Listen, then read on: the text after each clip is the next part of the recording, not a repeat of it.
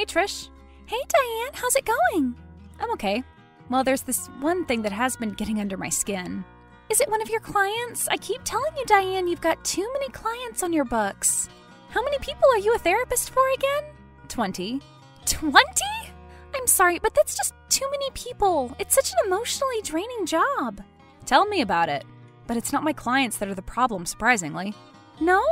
Well, they take up a lot of my time, but you know how much I love my job, how much I love helping people.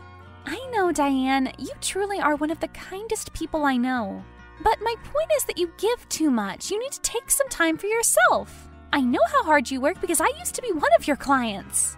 We broke therapist-patient confidentiality rules there, didn't we? We sure did. Is Jim okay? He's been away on business a lot lately. Is he still being distant? Jim's always been distant. He just gets further away from me every day. Soon I won't be able to see him even if he's in the same room as me. Why is he such a closed book? If I knew, then the book wouldn't be so closed, would it? Fair enough. So, what is getting under your skin then? Look at me, being the therapist now. How the tables have turned. Well, I've actually been getting these weird texts from an unknown number. Weird texts? Unknown number? Yeah. What do they say? Well, the first one was kind of cryptic. It just said, "Hey, Diane, I know something you don't know." That doesn't sound very cryptic to me. Sounds pretty straightforward and to the point. Yeah, I suppose so. I guess it just confused me. Why? Mostly because I have no idea who it came from. Oh, yes, of course. But anyway, I replied, naturally asking who the hell this was texting me. I thought it might be Jim playing one of his weird pranks. It probably is, to be fair. Well, that's what I thought until... Yeah? Until what? They sent me a photo. What was in the photo? It was a photo of lingerie next to some feet. The feet definitely belonged to a woman. So definitely not Jim then. Well, I hope not. I screen grabbed the text message with the photograph and sent it to Jim. He had no idea what was going on. He said that most likely they had the wrong number, but I reminded him that the original message explicitly mentioned my name. One of your clients, maybe? I have all their numbers. Come on, Diane, this is the 21st century. People can have 2 phones these days. I know, but I don't think any of my clients would play around like this. Did you get any more messages after that? Yeah. And this is when things started turning really weird. I got a message saying, "I know what you did." That's so creepy. What did you do? I don't know. I asked the same question. But then they just texted me this name I hadn't heard in years. What name? Do you remember Josh Vandecourt? That client of yours that went missing? Yeah. I was recovering from my operation and couldn't see him, and then he disappeared. I thought you weren't seeing him anymore because he had said he had been violent towards his wife. Well, that was the real reason, but I used my operation as an excuse. I couldn't help Josh anymore, but I felt bad about it. So do you think Josh is the person that is texting you? From where? Hiding? It seems plausible, maybe a little far-fetched, but plausible. I mean, maybe, but the cops were searching for him for months. They couldn't find a trace of him. Do you think maybe you should contact them? Who? The police? It was more than 5 years ago. I don't think they would look into it. But maybe they could find out who the number belongs to. I really don't think they would bat an eyelid. People receive strange messages from strange numbers all the time. Well, anyway, I've ignored whoever it is. I've blocked the number. You've blocked the number? Yeah, shouldn't I? Well, if it is Josh trying to reach out, after all these years, don't you think you should find out who it is? If it's actually him? But the texts seem kind of threatening, no? Yeah, but Josh was kinda threatening. And if it isn't him, then whoever it is must know something about him. I think you should unblock the number and find out some more. Like actually reach out to this psychopath? Yeah, text them and find out a bit more about them. If it is Josh, then it will become pretty obvious soon enough. Yeah, Josh was a character. Trust me, Diane, do it! If it turns out this person is just a random creep, then go ahead and block the number. But at least make sure it's not Josh and he's not in trouble first. I've always regretted the way I ended my sessions with Josh. I felt a bit responsible for... No, Diane, I know what you're gonna say, and don't. Okay, I'll unblock the number and see what I can find out. Good luck, and let me know how it goes. I will. Speak soon. Take care, Diane.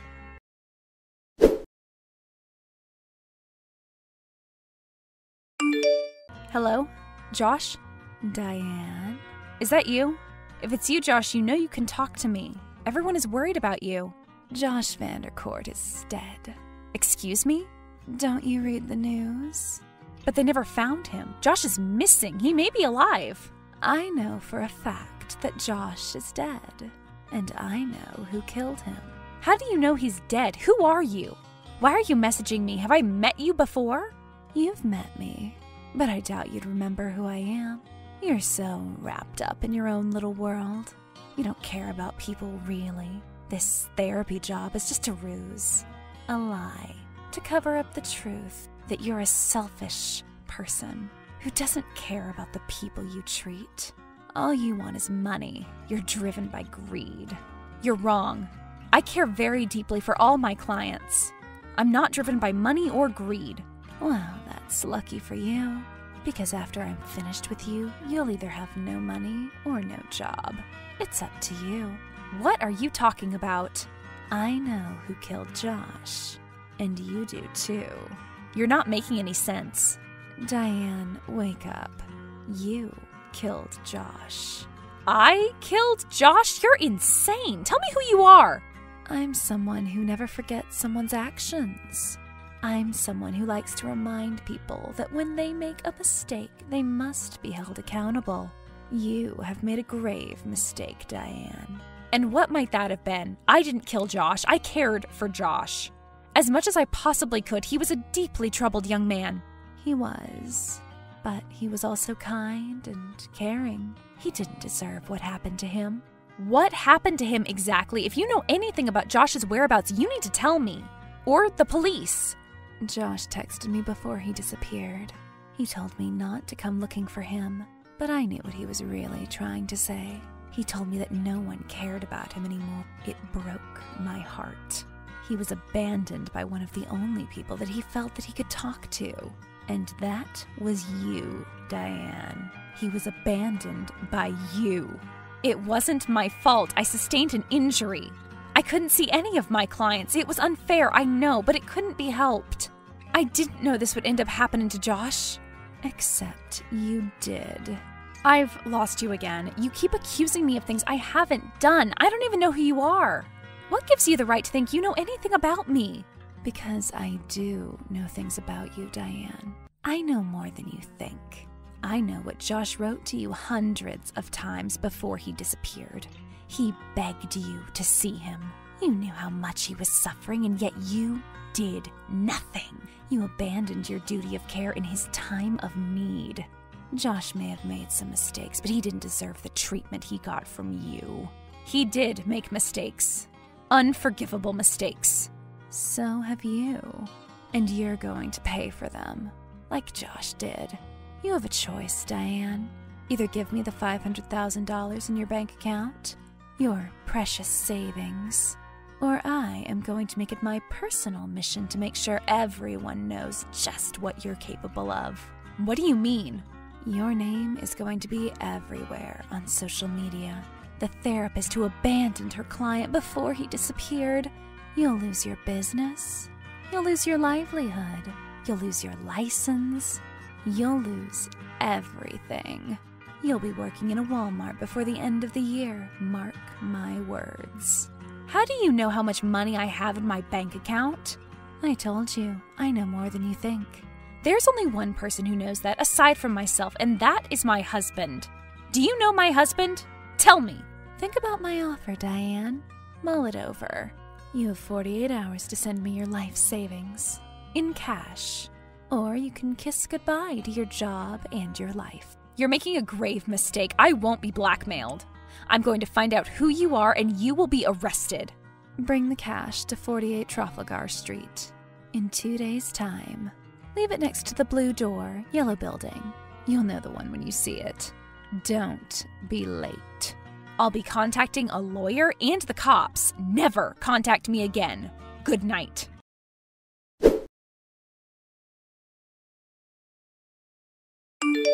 Jim?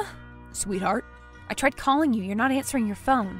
I'm so sorry. I've been so busy all day at the conference. You know that weird text I received the other day? Yeah. What about it? Whoever it is, they're trying to blackmail me. They think I had something to do with my old client, Josh Vandecourt's disappearance. What? That's crazy. You were so upset when Josh went missing. You didn't have anything to do with that.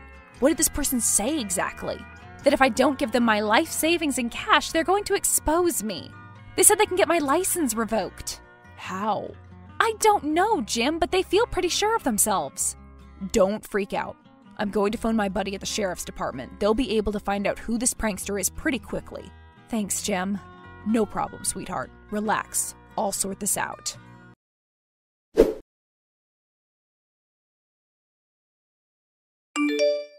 The game is up. My husband has friends in the police department. I've given them your number. They're going to track you down. They're going to find you and stop you. No, they won't, Diane. How can you be so sure? Because I know your husband, and he isn't going to do that to me. You know my husband? How? Diane, yes? I'm going to tell you a little story. It's about a girl. This girl was young and naive. She dreamed of meeting the perfect guy and marrying him. And guess what? The girl's dream came true. She met the perfect guy. The guy loved the girl with all his heart. The problem was, this guy also had a problem. He loved something more than the girl. He loved to drink every day, from dawn till dusk. And then he lost his job, and everything went downhill. You're talking about Josh, aren't you?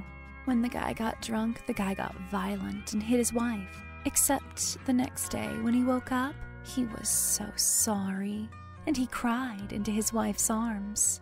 Why am I like this? He would say to the girl. The girl loved him so much that she would forgive him every time. And then, one day, the guy hit his wife so hard that she had to go to the hospital. The girl promised herself this would be the last time. So she told the guy to get cleaned up and see a therapist, or she would leave him. So he did. That therapist was you, Diane. Josh was getting better, and then you abandoned him. Faced with the shame of everything, he left the girl. He disappeared. You're the girl, aren't you? I was the girl. I'm not anymore. I'm sorry this happened to you, but you have to believe me. I didn't want this to happen to Josh. It broke my heart when he disappeared. I wanted to help him. I really did. We can't go back in time. What's done is done. Of course we can't, but we can still change our futures. You don't have to continue down this road. I've done bad things too. Things I'm ashamed of. I'll own up to them if you will just own up to your mistake. You had a part in Josh's disappearance. You just don't want to admit it. Okay, I will own up. I have owned up. I'm sorry this happened to you. Good. Apology received. Now I must apologize to you, Diane. For what? You know that picture I sent you? The one with all the lingerie? Yes? There was someone with me when that picture was taken. What are you talking about? You know who I'm talking about. No, I don't.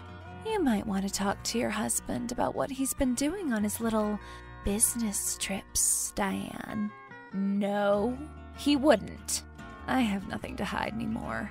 You can keep your precious money, your precious job, but just know that I have taken your husband as you have taken mine. I don't believe you. You're lying. Diane. Yes. I'm sorry. I mean that. Goodbye.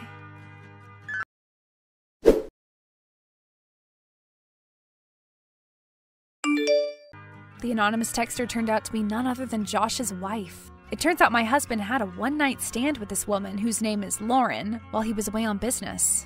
He says it was a drunken mistake, that he met her at a bar and she spiked his drink. I'm not sure who to believe. This whole ordeal has been unbelievable. I've taken Trisha's advice and taken some more time for myself to reflect. I don't know if I will leave Jim or not. My head tells me yes, but my heart tells me no. This was probably the same problem Lauren was facing when she had to deal with Josh's abuse.